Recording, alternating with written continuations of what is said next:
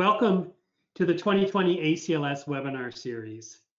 The Association of Consultants for Liturgical Space is a voluntary membership organization of professionals dedicated to the creation of beautiful worship spaces for faith communities. This webinar series is part of our commitment to providing mutual professional support and continuing education for our members. I'm Paul Barabo of Growth Design Group. I am the webinar facilitator for the ACLS Webinar Committee, and it's my pleasure to facilitate today's webinar. Our speaker today is Heather Craig. Heather is serving her 21st year as the Archivist for the Basilica of Saint Mary in Minneapolis, Minnesota.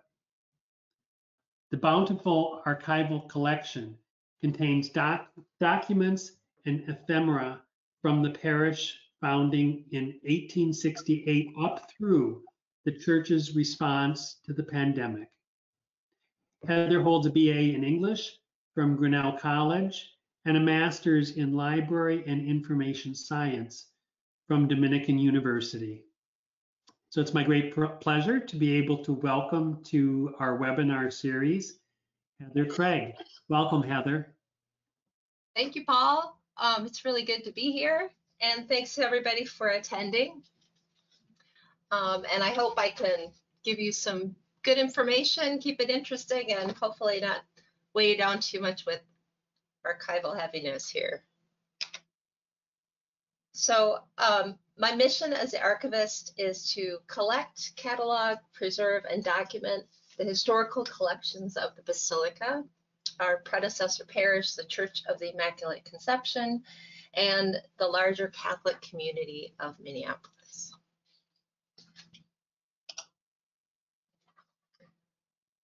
So thought I'd add on a little bit to Paul's very kind introduction. Here at the Basilica, we're lucky to have a very rich collection, which goes back to 1868. We have sacramental records, school records, announcement books, photographs, vestments, drawings, audio and visual recordings. It's a real mishmash, kind of a combination museum and archival collection. We were fortunate to have, from 1921 to 1963, a pastor who was also a historian. His name was Monsignor James Reardon. And in addition to writing a history of the Archdiocese of St. Paul and Minneapolis and the Basilica and a number of biographies, he also kept the records of everything that happened under his watch, which included the interior finish of the church. After he died in 1963, between Vatican II and an inclination, I think, to let go of the past and move forward into the future, and also a freeway being built through the middle of our parish, the archival collection is a little scant. We don't have a lot of records from that time.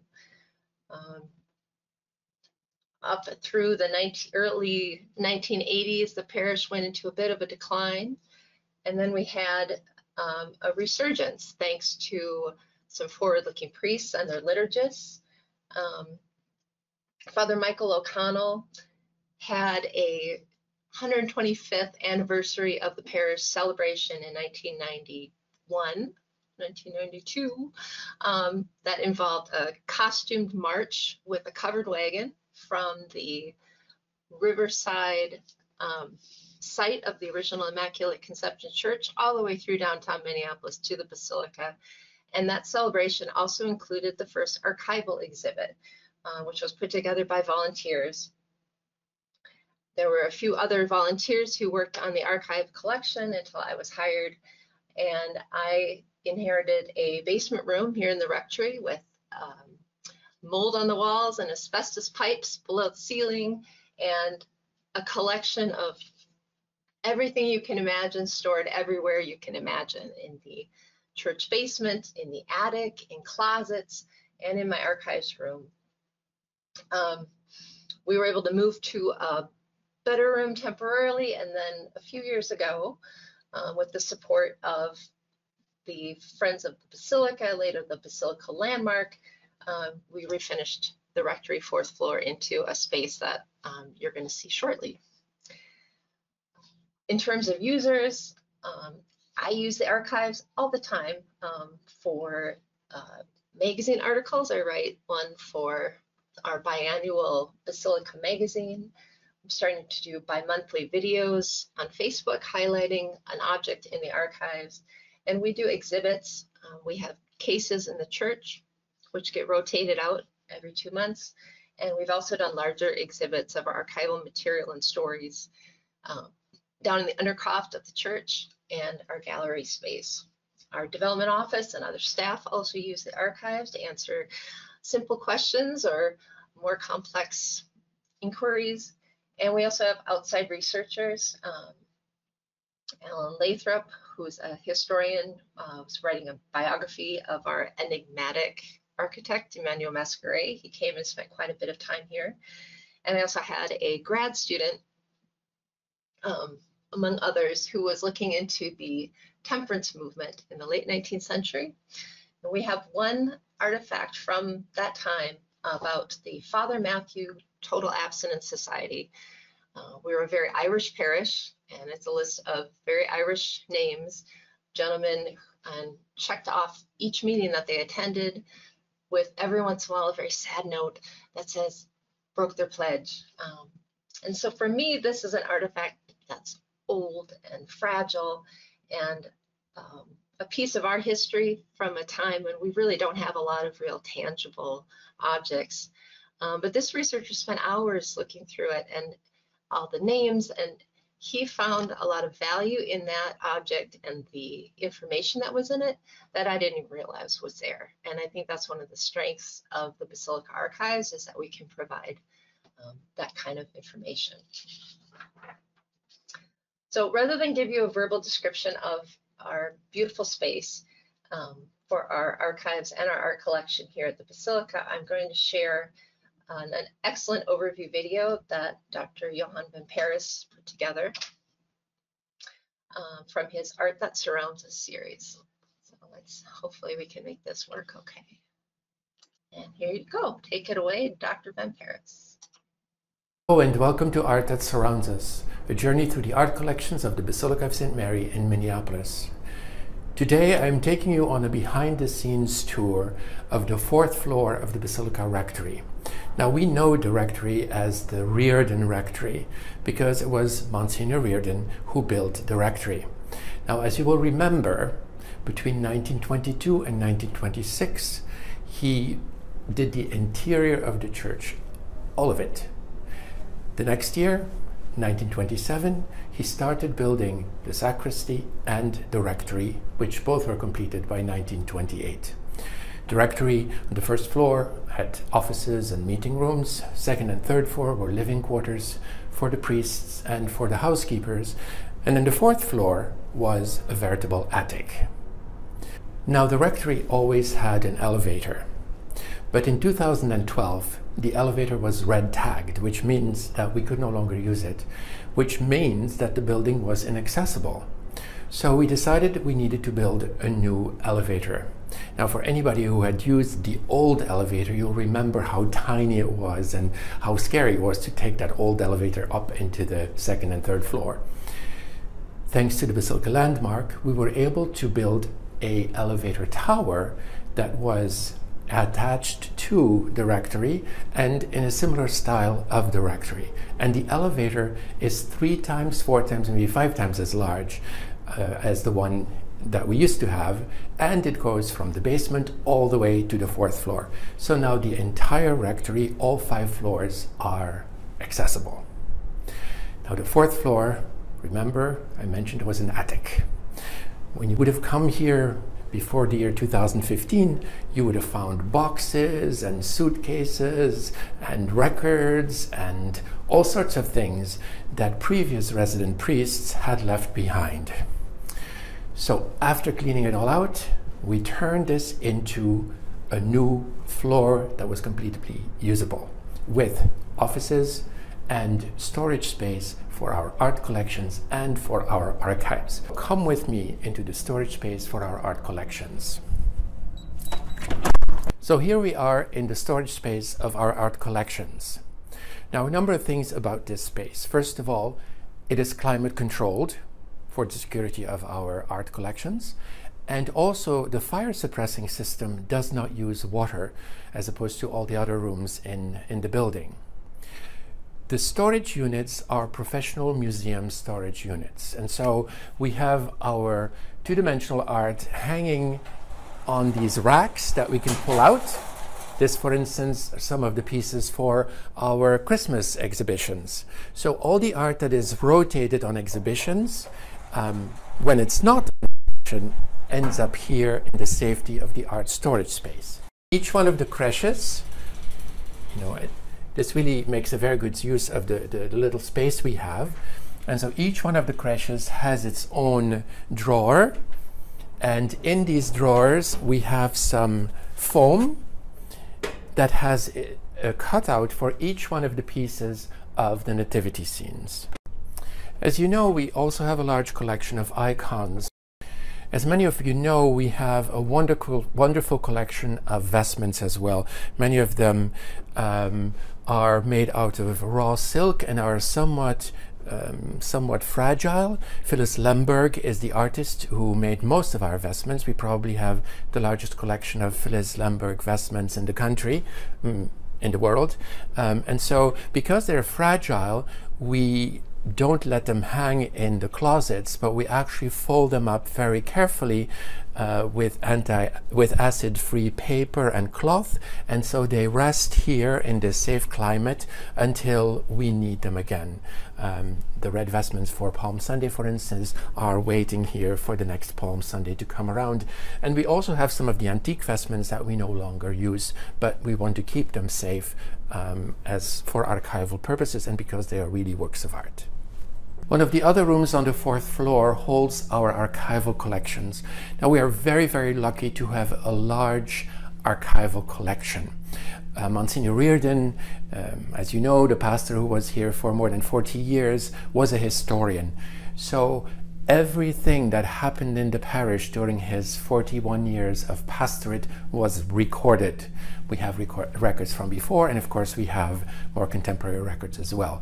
But we are really lucky to have all of these so that we can paste together the history of our parish. And here, for instance, you have all our sacramental records. So everybody who has been baptized, confirmed, got married, and even people who have passed away, all these records from dating back to 1868, which was the foundation of the Church of the Immaculate Conception, our predecessor, you can find here in the archives. And here we are in the last room we're visiting today. It's our workroom. As you can see, it is a workroom. Lots of stuff around, many things being done, from cataloging, because all of our artwork and all of our archival items are cataloged in a system that is called Past Perfect, which was developed for the Getty Museum, and now so we're using that as well, which is a great system. It allows us to describe the piece of art or the archival piece, what conservation situation it is in, etc. And speaking of conservation, we just welcomed back 2 of our paintings that were restored at MIA. One of them I will reveal unto you, which is actually the coronation of Mary as Queen of Heaven.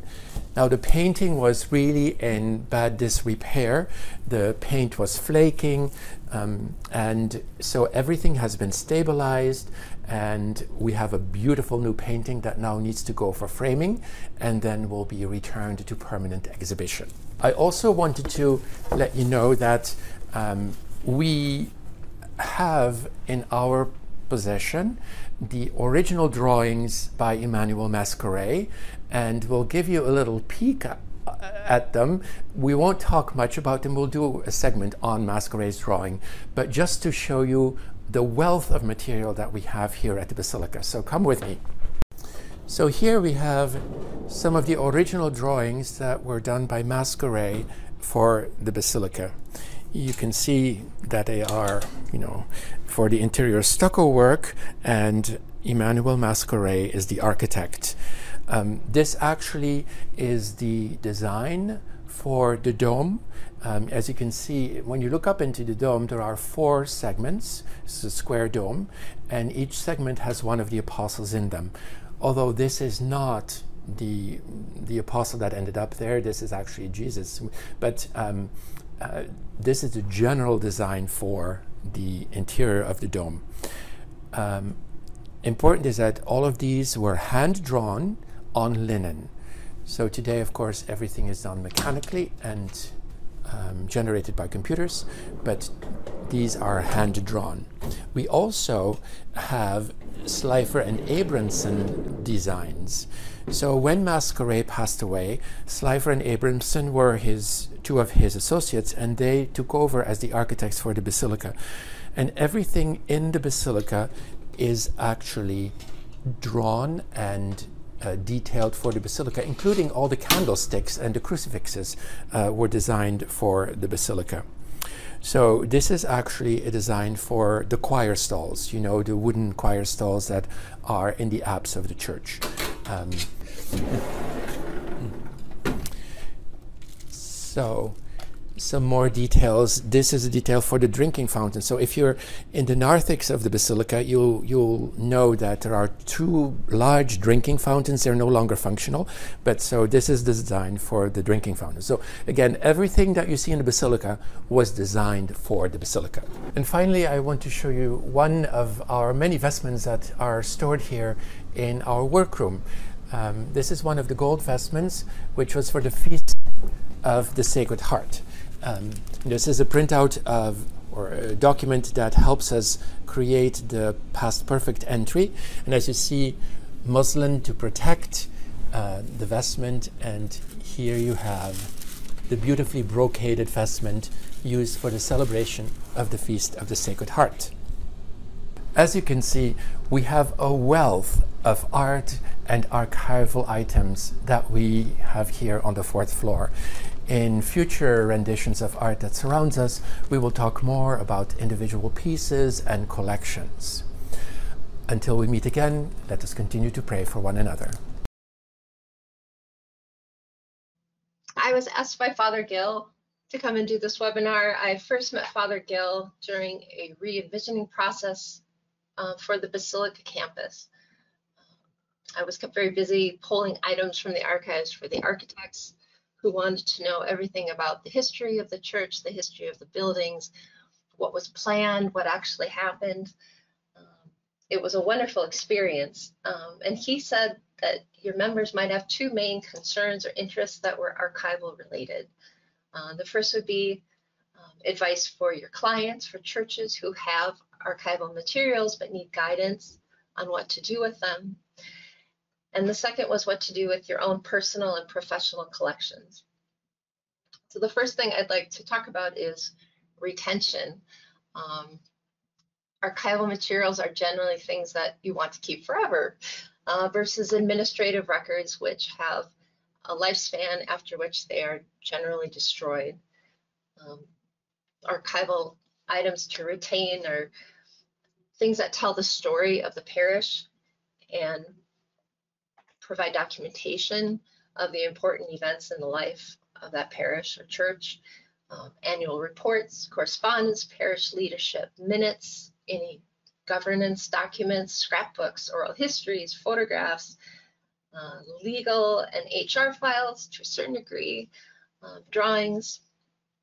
Our Archdiocese has a records retention schedule, which has been very useful for me in my role as archivist and also sort of as a records retention manager. And I would imagine that most denominations have some sort of guidelines as to how long they want things kept, or if they want things kept forever. Just a few basics of good storage to keep in mind. Climate is very important, especially for anything paper-oriented and also textiles. You want a stable temperature and stable relative humidity. The ideal is around 70 degrees, plus or minus a couple degrees, and around 45% relative humidity. This is what we're able to provide here at the Basilica in our new space. But understanding that that's not always something that's possible to do, the next consideration is stability. So you want to guide people away from attics, from basements, from outside walls of a building, which are going to be affected by the change of temperature and humidity, especially during the change of seasons. So it's better to have a room that's probably a little too cold, maybe a little too dry, but at least stays the same, because then you won't have the process of paper absorbing water during high humidity and then letting that water go during the winter when it becomes very dry and stressing the fibers of the paper, which can ultimately cause it to break down. Light is pretty self-evident if you've ever seen a photograph that's been hung someplace where the sun is shining on it. Light is something else that will make those fibers break down and will fade photographs and drawings. You can obtain acid-free storage materials, boxes, sleeves through a number of online merchants. Pretty easy to obtain, and you don't have to go super fancy. Even a nice set of boxes, the kind of the office supply size boxes, is a good place to start. Reversibility is a key idea of preservation in the archives world. You never want to do something that you can't reverse. So you don't want to laminate that important document. You don't want to put glue all over the back of a photograph before you put it into that frame. You don't want to use a pen to mark across the back of a photograph, because none of those things can be undone. There are, even 20 or 30 years ago, there were methods that were thought to be archivally sound, which now have been found to actually damage materials. So you always want to be sure you can undo anything that you've done to protect something. You want the space to be secure, probably limit the access. And if possible, and I know this is a big ask, you want to set aside more space than you presently need to store this archival collection, because these collections always are growing as new things happen in the church, as new events go on, as new meetings take place, as people hopefully are cleaning up their own attics and find something, some kind of precious treasure from the church's history and want to donate it. So if you can build in the space need to grow, that's wonderful. That said, they'll also have to make choices. And in archives, often the content is more important than the vessel. So it's okay to copy and then throw out a news clipping that's brittle and breaking down. It's okay to make a reproduction of a photograph that is flaking and disintegrating, so that you have the information that's contained. That said, there are also things like the document we have, which is handwritten, elevating us to a minor basilica.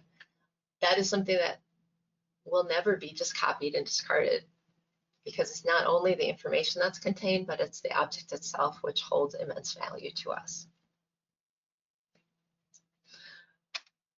Sacramental records have kind of a special place, especially in the Catholic Church. They are considered restricted records for 75 years. Baptismal records are actually legal records if you have a discrepancy with, say, your Social Security card and the name that you've been raised with. Baptismal records are one of the legal documents that you can use to fix that. Can you put art and archives together? Yes, you can. They have similar climatic needs, and in a pinch, you can store them together. So I will be honest, after 20 years here, I am still trying to get everything cataloged. It is a long process. It is a process that is organic to the institution. So here at the Basilica, I organize my manuscript collection based on the departments, because that made the most sense to me and how things happen here. So my liturgy collection is in a series of boxes and facilities and administration and development. But another place, another church may find it makes more sense to do it by date or by building, by pastor. Whatever fits the collection and whatever fits how they need to access the information is fine. We use a rather fancy catalog database called Past Perfect, which was developed for the Getty Museum. It's a museum database that we've kind of jerry-rigged to work with the archives as well. And it's searchable. But do you need this fancy online database? No, not necessarily. Before we had Past Perfect, we had a homegrown access database that did the job. I've seen people use spreadsheets. I've worked at a county historical society that for their photographs actually made a copy of each photograph and then wrote the information below and put all that in binders so that people could just page through who were coming into research so they didn't have to handle the individual photographs. You can do a just type of a box list and have that in a notebook. The important thing is that you document what you have and where you can find it again, which sounds simple, but is worth saying.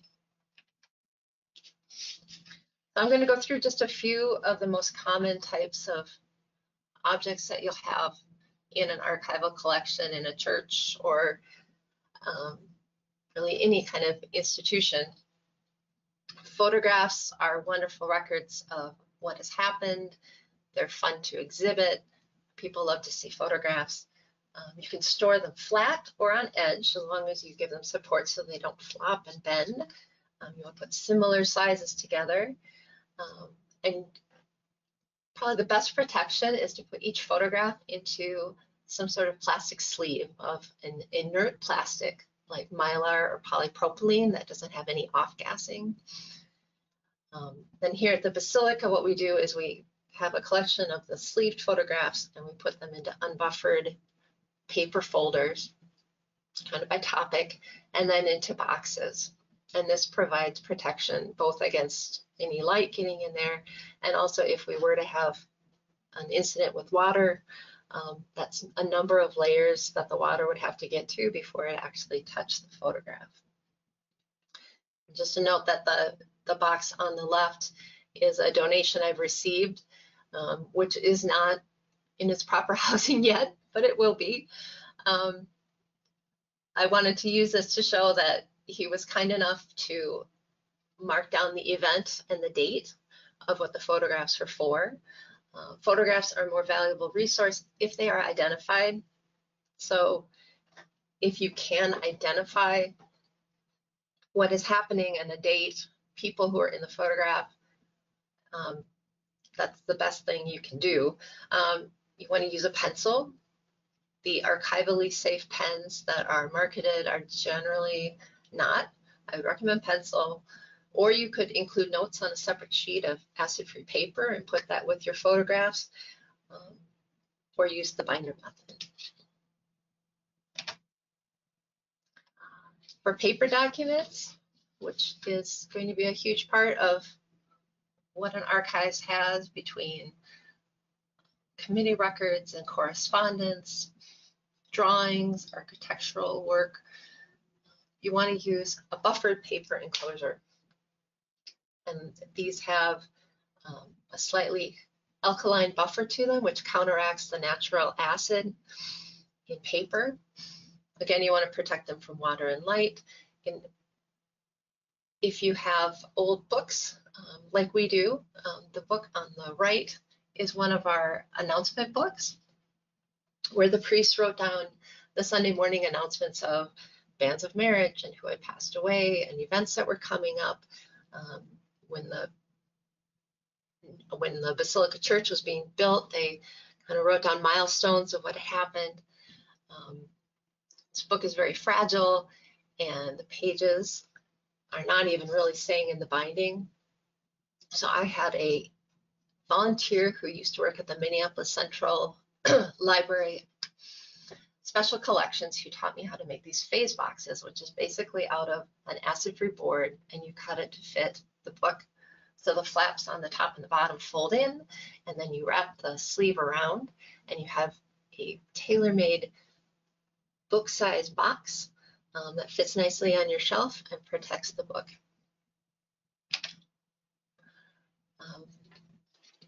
For the textiles,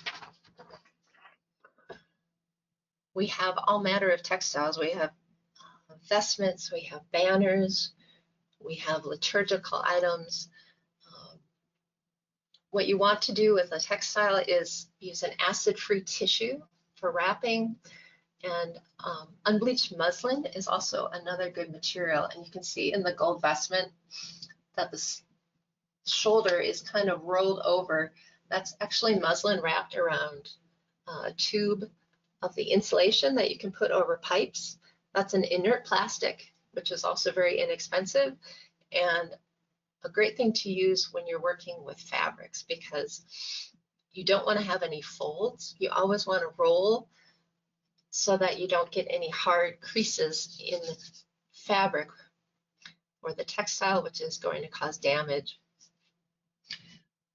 So if you can store it flat, as we've done this vestment, that's ideal, but you may not have the room or the flat file cases like we do. So if you need to box, you always want to use that tissue to support the textile so it gently rolls.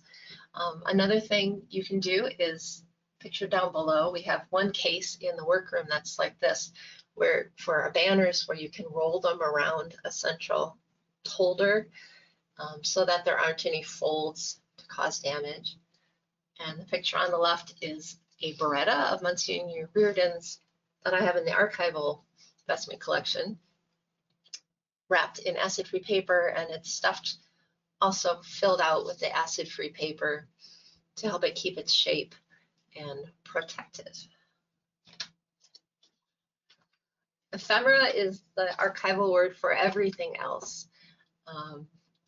We have Christmas ornaments, we have stamps, we have badges from when they laid the cornerstone. The bell is from the school, which the nuns used to ring to bring the children in the mornings. Ephemera, you want to use kind of everything at your disposal. Acid-free boxes, dividers, acid-free tissue, whatever you need to provide the support to keep those objects stable. The box on the side has trays that lift out so you can store a lot of things together. These kinds of items are often of more value for exhibits than for documentary information that they contain. On the left, I have one of the weirder things in the archives, which is a foundation stone from a house that used to sit right to the north of the rectory. It was owned by a prominent parish family in the 1880s and 1890s. And when we put in a new garage, they found these foundation stones, and I wanted one of these. So I have this rock in my archives, and it's wrapped in plastic and sealed tightly to prevent any small living organisms that maybe had made a home on the rock from moving out into the archival collection. So once you've maybe made an effort to get your archives into safe containers that are going to protect them, assessment is an important step.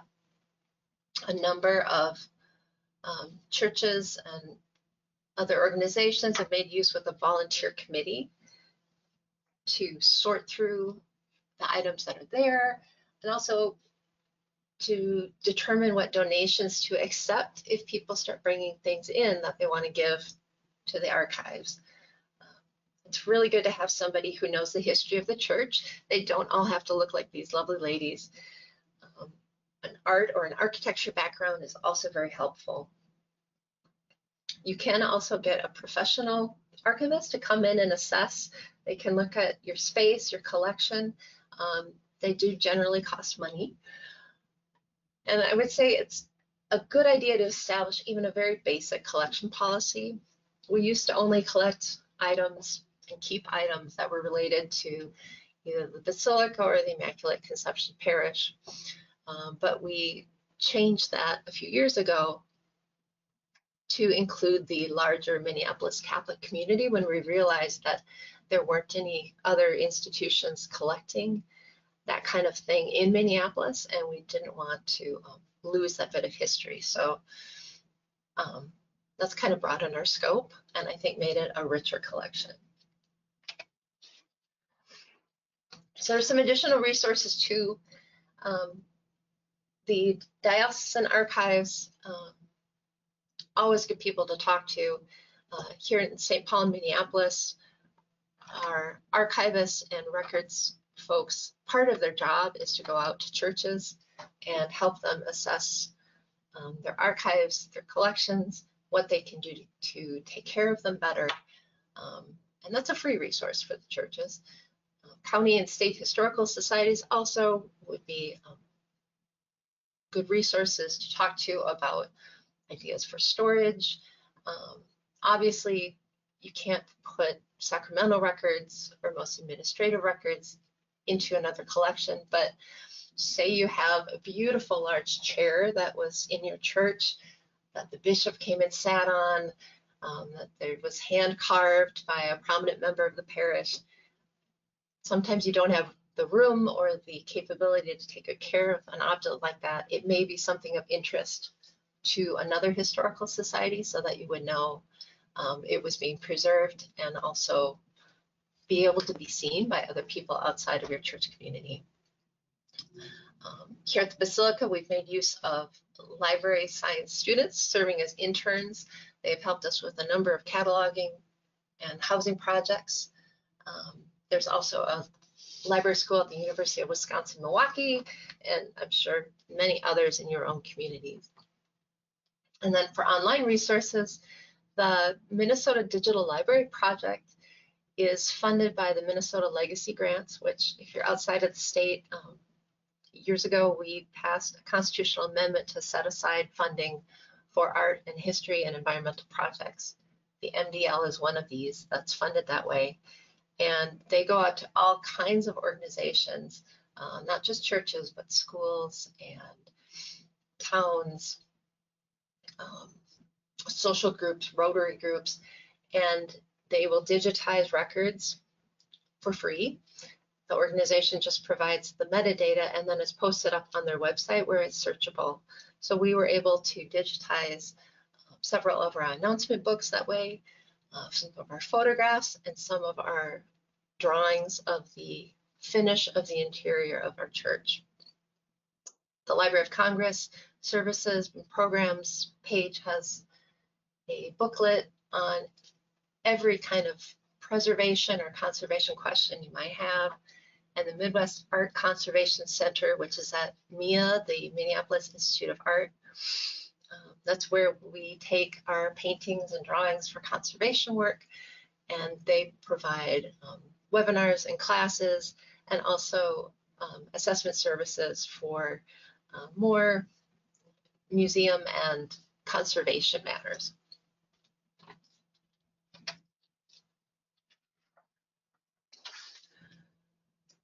So the second part is guidance for you, for the consultants.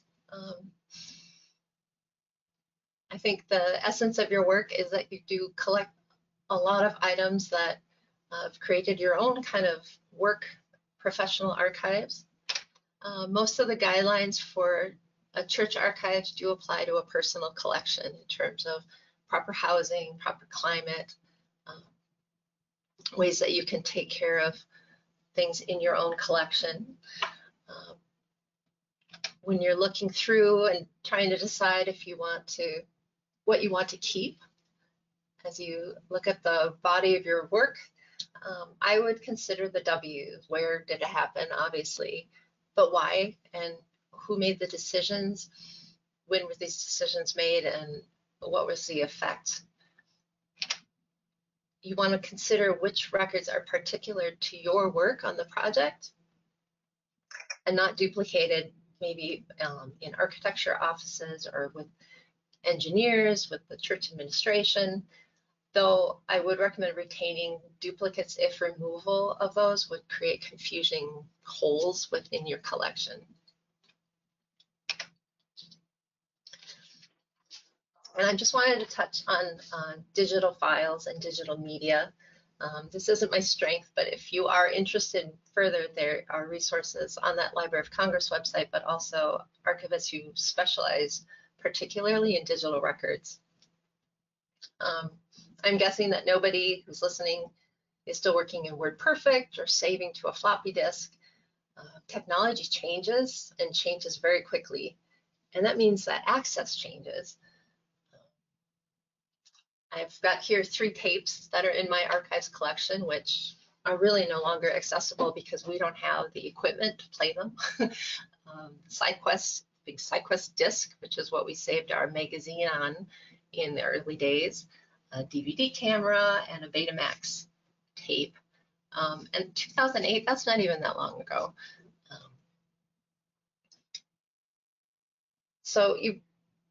There are a few formats, JPEGs and TIFF files for images, PDFs have proven to be fairly stable and continue to be in use. But there are many others that are not any longer. You can migrate your data to an updated software or updated hardware, but that's time consuming. To be honest, for things like parish council meetings, finance committees, I save a lot of things on paper that really were born digital and could stay digital, just so that I know that they are going to stay and be readable 10, 20, 50 years into the future. So it's just something to keep in mind as you're thinking about your own collection as to what is going to be accessible in the future. And if there are things that are vitally important to a project that you think is information that should not be lost, then you might think about other ways that you can keep that information other than in a digital format. So I also heard that possible some of you are considering maybe donating your collections. You're looking at these boxes and boxes of materials in your house and thinking, I don't want to have these boxes in my house for the rest of my life. So these are some basic guidelines if you are thinking about donating your collection of professional work to another institution. Generally, archivists like things to be in its original order. Don't bother going through and alphabetizing or putting it chronological. Part of the value in a collection is seeing how the person who created it put it together themselves at the time it was created. I would say sometimes it's okay to weed through for any duplicates, or if you have a final report and then a number of drafts, going through and removing those drafts. But there are some repositories that prefer to do all that work themselves. So if you are considering this option, I would talk with the people receiving the records before you do any hardcore weeding or cleaning out of your collection. It's good to provide some documentation, some notes, an overview of the projects that would help the archivist make sense of the collection. Boxes cost money. So it's a kindness if you are donating a collection to also make a financial contribution that would help pay for rehousing and preserving and cataloging the materials. You want to look at the institution to make sure that they have good conditions, that their access rules are the same as what you envision for your collection. And also, does your collection augment others that are there? Because for researchers, it's very helpful if someone is doing research on a particular architect and you have a collection, a project that was on a church by that architect. If they're in the same place, that's very helpful to the researchers, and it means that your information is going to be used and more accessible to them.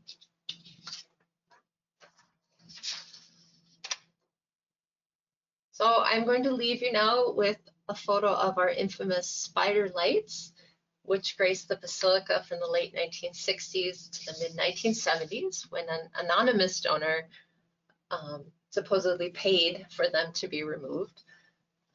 Please feel free to email me or call with questions, and I will do my best. So thank you very much. Heather, thank you very much for the presentation. We'll now open up the webinar to questions and discussions. We do have one piece of feedback so far. Complete presentation. This is from Gilbert, who you know. Most younger churches are just starting to think, or just beginning to think of starting archives. Any best guesstimate for how much space they should be looking to set aside?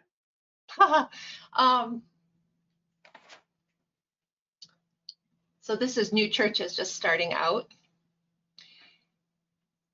Yeah, I think like a younger church, you know, I don't know if that means a new church that might be building, or a church that is, you know, less established and maybe has less things, but are looking to set them up in a way that's helpful for the future. So Gilbert says by young church, he means less than 50 years old.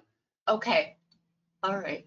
Well, let me give you a little bit of guidance too. I actually have a client now that has an arts program, and they're looking, we're doing some renovation work, and they are looking at making a climate controlled room that they can actually store the artwork, and they've determined a certain size, and I looked at that size and thought it looked less than adequate.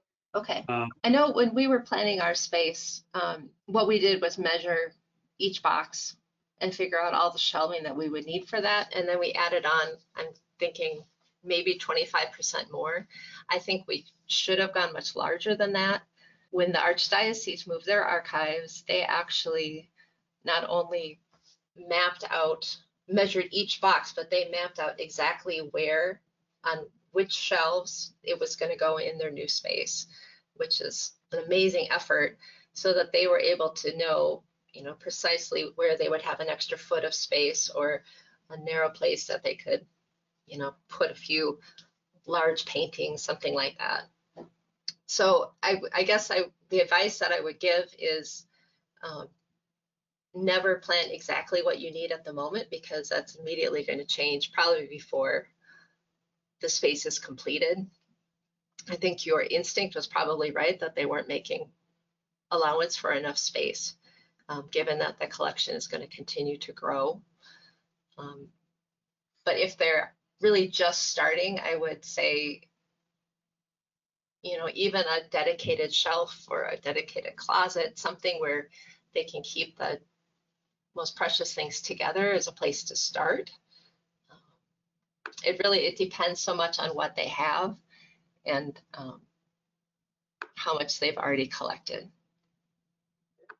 So maybe this is a follow-up question too. I know the committee that at this church that was working on storing their artwork, we're pretty resourceful people, and found storage ideas and storage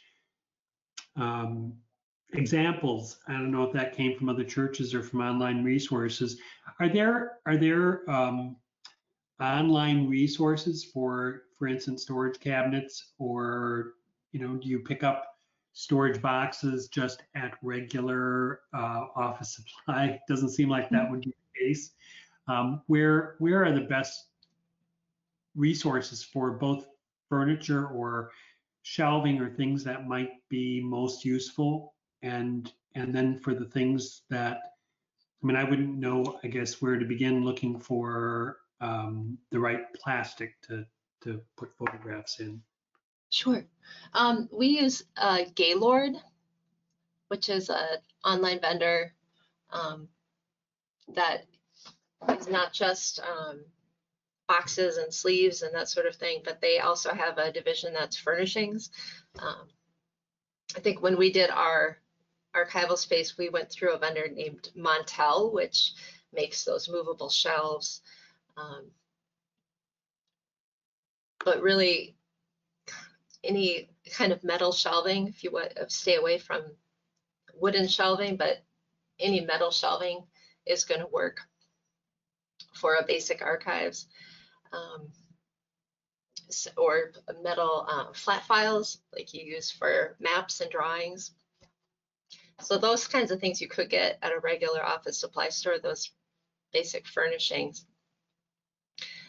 And it's possible Office Max, they may have the acid-free boards, acid-free boxes. But otherwise, I'd say Gaylord. There's also a company called University Products that has, it's very reputable. It used to be a company called Light Impressions, which actually was sold and I wouldn't recommend anymore. But we used to get a lot of things through Light Impressions. Online, it's really your best source. I think, I don't know if the store, if Archivers, if they're still even around. But my impression was that they were pretty expensive, the stores that you could walk into, and that they were geared more towards genealogists and people with little small family collections who were willing to spend a little bit more money and didn't need things in bulk. So we do have a question from one of our members that's asking about the artwork that you have stored in the archives. Does that artwork then routinely get taken out and displayed in the church, or are there lending? Is there lending that happens? Are they rotated? Are some of them fragile enough or delicate enough that that's not possible? Yes, to all those things. We do rotate some of the artwork out, especially our creches normally. Johan and Kathy our Sacred Arts coordinator, would be starting to prepare for the annual creche exhibit. We're finishing up the month of our annual icon exhibit. So a number of things in the collection do rotate into display and then back into storage. We do have some permanent art that's up in the Undercroft and in the rectory office building and in the church. And I think there are also some items that are simply too fragile at this point to put on display.